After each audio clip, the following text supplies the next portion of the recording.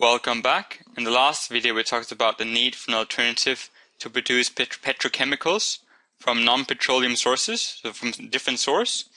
And in this video we're going to go over a couple examples of the alternative sources, so how we can produce petrochemicals from alternative sources. So the actual dot point says, use available evidence to gather and present data from secondary sources and analyze progress in the recent development and use of a named biopolymer. This analysis should name the specific enzymes used or the organisms used to synthesize the material, and B, provide an evaluation of the use or potential use of the polymer produced related to its properties. There's a couple of different points we need to look at. First of all, we need to be able to give a named biopolymer. So named biopolymer, named means we need to have a specific example. And what a biopolymer is, it's just a polymer produced by something biological. So for example, an enzyme or a bacteria which helps produce this polymer. So all the other ones we covered. So for example, we covered high density, low density polyethylene. These didn't have a biological polymer. They didn't have an enzyme or a bacteria to help make it. So they were not biopolymers. But the ones we cover in this one are biopolymers, because there will be an enzyme or an organism that helps make them. So we need to name one. Then we need to the number A part says we need to kind of talk about how it's produced and what enzymes and what bacteria are present. And the B aspect says we need to be able to evaluate what it's used for and relate those to its properties. So how the properties help make that happen as well. So first, what we're going to do is we're going to quickly cover the history of PLA, which is the biopolymer. So it says give a named biopolymer, and we're going to choose, in this video, we're choosing polylactic acid, but there's a couple other ones as well. So you just need to know one example. But in this video, we're going to cover polylactic acid. And it was patented in 1945. So what that word patented means is someone actually went to the patent office and said, I want to have all the rights to this one polymer. So that was done in 1945. So in 1945, someone thought that it might be useful, this lactic acid polymer might be useful in the future. It wasn't really used properly until the 1990s. So commercially produced in the 1990s. So it was produced on a larger scale and to make money in the 1990s. Beforehand, it wasn't really used. And now we're in 2011. It's ever increasing in the amounts that it's being produced. So more and more of it is being made, and more plastics are being made using this PLA. So it's patented in 1945. Commercially produced in the 1990s, so more of it was produced in the 1990s. And now we're increasing the amounts that we're producing. So as time goes on, we're using more and more of this lactic acid polymer. So here we've got lactic acid, which is the monomer. Lactic acid also occurs in our body as well. But in this case, this lactic acid monomer is produced by bacteria. We're going to cover what bacteria in a second. But this is the monomer. And what happens, this is a condensation reaction. So you can see here, we lose, so this is condensation, we lose condensation reaction, we lose a water molecule. So remember, if you have two monomers, so each of these is a monomer, you have two monomers joined together, and a condensation reaction occurs, that means polylactic acid is a condensation polymer. So PLA is an example of a condensation polymer. And this is the actual polymer itself. So it's going to be quite a few hundred monomers long. So the A says, name the specific enzymes used or organisms used to synthesize the material. So what we'll do first is we go over how it's actually produced. So what we do first is we actually harvest cornstarch. So we get corn, which is supposed to be this yellow thing here. We make corn, we grow corn, and then we get the starch, which is in the corn. So starch is just the insides of the corn. And you can imagine that's just, each of these is a glucose molecule. And if you have lots of them joined together, we get starch. So this whole thing is starch, but each of these is a glucose molecule. So each of these is a glucose, the whole thing is starch. So first step is we have these corn starches, and we do something called hydrolysis. Hydrolysis is the adding of water. And we add water to break these bonds in between. So by adding water, what we do is we actually break these bonds between the glucose molecules. So now they're broken. And then we have the individual glucose. Here we have the individual glucose molecule. So first step is we have starch. we add water to make it into individual glucose molecules. And now comes the part that we definitely have to know, which is the specific use of the enzymes or organisms involved. In this case, for this polylactic acid polymer, we don't need an enzyme. We need bacteria or fungi. So these words are the ones you need to know. The lactobacillus bacteria is one of them. So we use either lactobacillus bacteria or we use Rhizopus fungi.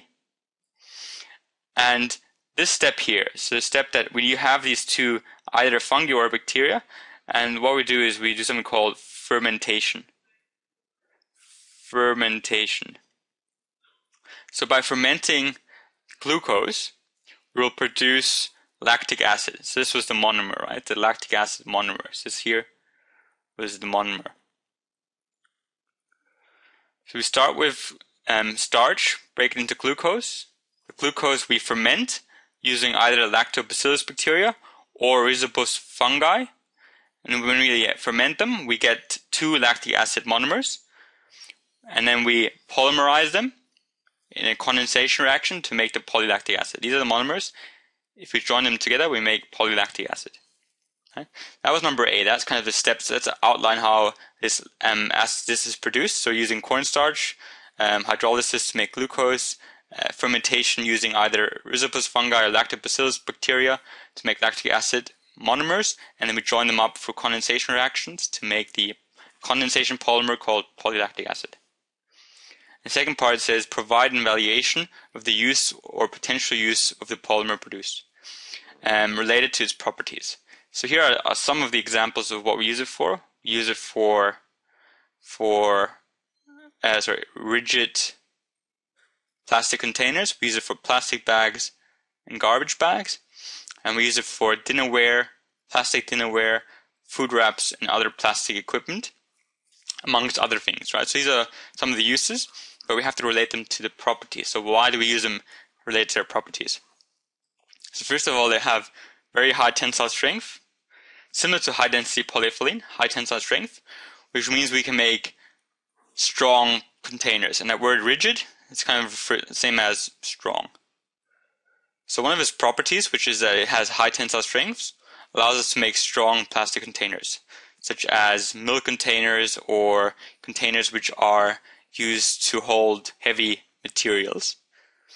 Another property was that its flexibility has high flexibility, so high flexibility and moldability. So with moldability, all I really mean is that we can mold it into different things. We can make different shapes out of it. Right? And the good thing with that is we can make it into lots of different shapes and things which are quite flexible, such as plastic bags and garbage bags. And garbage bags, they have to be flexible. They also have to be strong, because if you remember, garbage bags might carry lots of different things. They might be quite heavy, the things which might be inside, but you don't really want them to break. So garbage bags, polylactic acid is a good polymer to make garbage bags because it's highly moldable, but also has high tensile strength, which is important for garbage bags.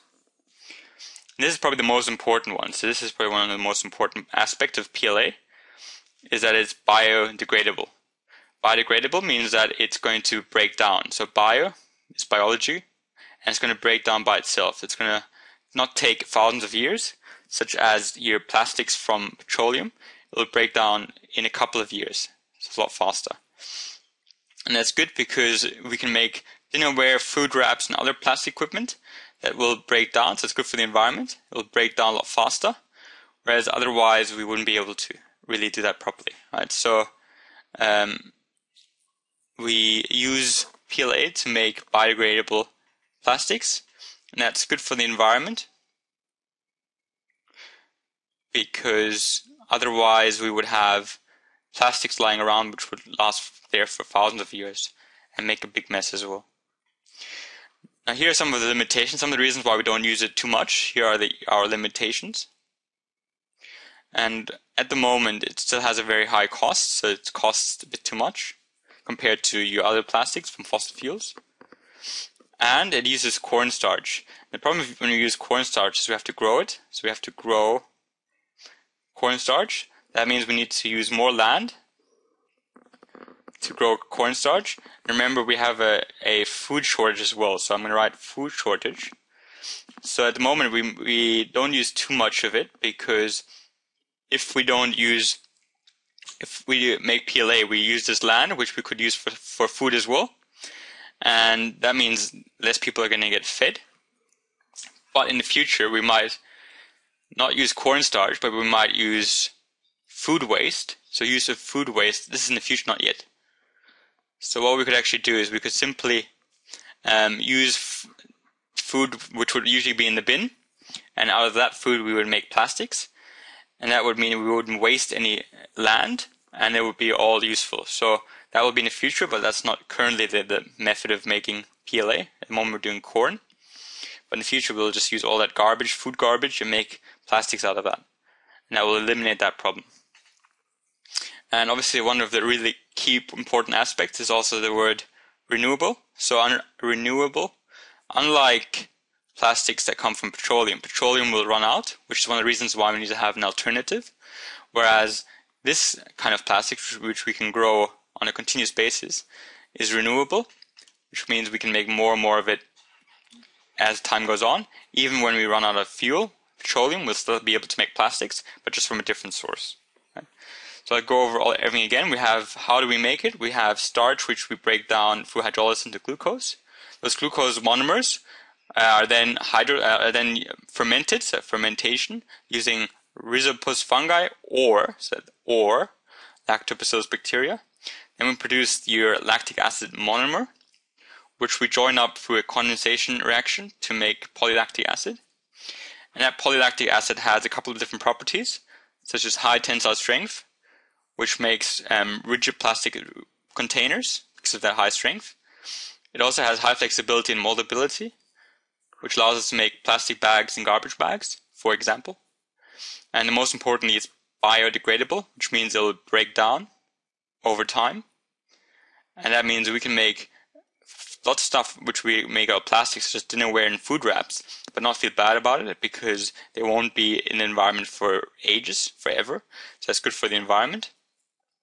Some of the problems we have at the moment is that it has a higher cost, which means some of the industry people don't like to use it at the moment.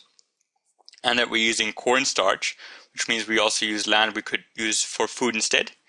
But that will be solved in the future when we can find technology that allows us to use the food waste we produce to produce PLA instead. But yeah, also really important is that renewable, which means when we run out of fuel or petroleum, we can still make these petrochemicals using this PLA instead. So I hope that was useful.